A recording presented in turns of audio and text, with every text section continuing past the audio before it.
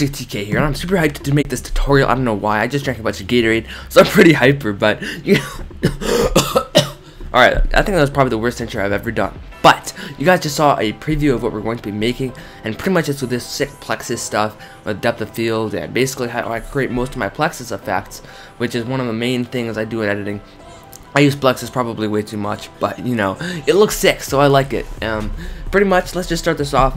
If you guys missed my last tutorial, it was on this cracked text. It looked really sweet, so I suggest you guys go check that out.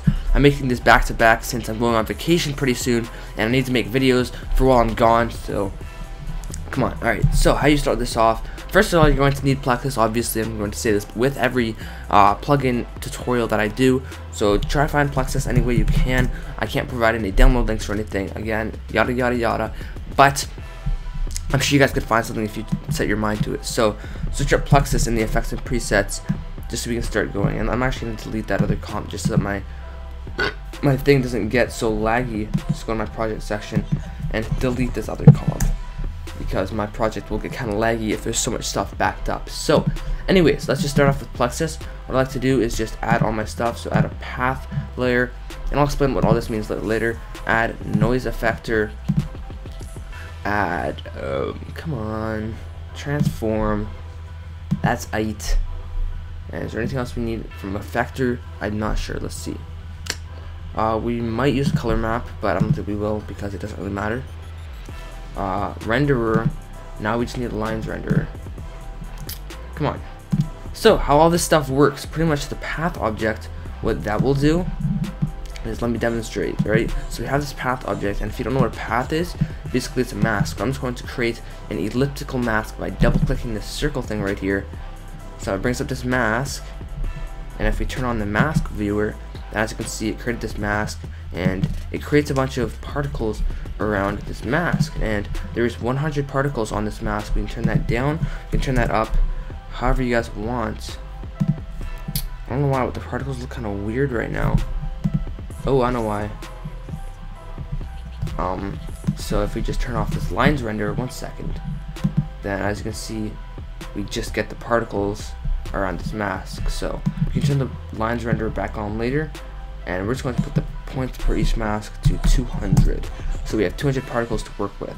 The noise effector is what's really fun, but I'll do that last because it's probably best to just mess with that last. Transform doesn't really matter. What I am going to do though is nothing. I'm not even going to touch transform actually. Transform basically just lets you move it around and rotate it and do all that fun stuff. If you're working in a 3D composition where you're doing motion tracking and stuff, I highly suggest you use this because you're probably going to need to move the Plexus around a bit. So alright, lines render is last, so I'm pretty much done here. Pretty much what lines renderer is it makes these lines between each point. Nothing too complex there. You can make the maximum distance between each point, which is 100 pixels, and 10 points between each other lines can connect. So hope that makes a little bit of sense at least. In the points renderer, that's nothing too special. What I do want to do though is click draw only connected points. So that means only 2 points that are connected to each other will be rendered. So points that are just off in the wild, just minding their own business, they won't get rendered, so you won't see them because they look kind of nasty in my opinion.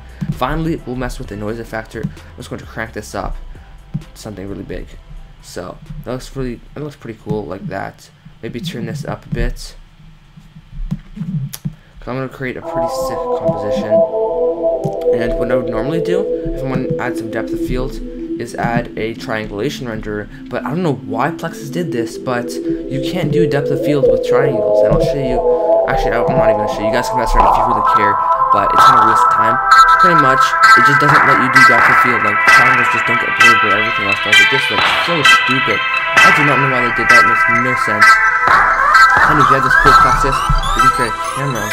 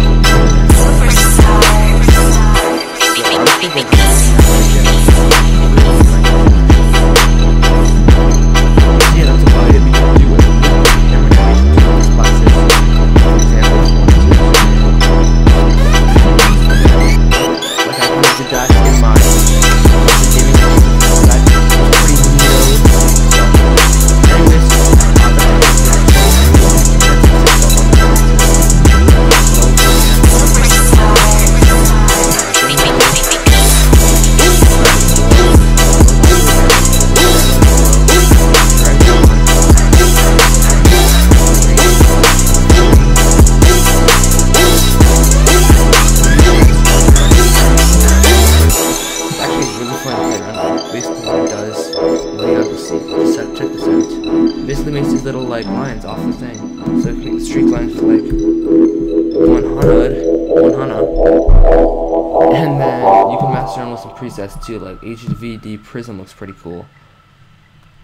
I don't know, it's kind of hard to see, but you guys get the basic idea. What I would probably add in this scenario though, unless I'm doing like a color, like say I wanted to make the Plexus a certain color, I would use a color map, but for now I'm just going to throw in an FL glow, nice FL glow, like I said, probably just as much as Plexus. I overuse it a little bit, just a little bit. So change this to aberrative, make this like 500 pixels, and we'll get a really cool effect. Let's actually put it to like 100 just to see what it'll look like, because I'm kind of curious.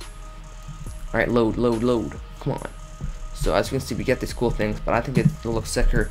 Let's say like 250. I think 250 will look pretty swaggy. Come on. Work with me here. In case you guys are wondering, I'm still pretty hyper from that Gatorade. Gatorade's hashtag's so worth it though, so you know, if Gatorade could sponsor me, I'd take that sponsorship 10 out of 10 and run with it. I love Gatorade so much, it's like, it's my fave product I think ever. So, you know, I'm not just saying that because I'm sponsored by Gatorade. Okay, never mind, actually, Gatorade's just good, period. So, that's about the end of the tutorial, actually. We got this cool Plexus. I'll do an animation for the preview that you guys saw, because I'm just going to render a preview out right now. So, anyways, hope you guys enjoyed the tutorial. Actually, how you guys would do an animation, you just click from the point of interest and position, go to the end, then just use your camera tool, whether it's the rotation or whatever, to move it around the scene, and then it'll animate with these keyframes. So anyways, that's about it. Hope you guys enjoyed. I would pour Gator in another mic, but then I wouldn't be able to make any more commentaries. So anyways, hope you guys enjoyed this. See you later.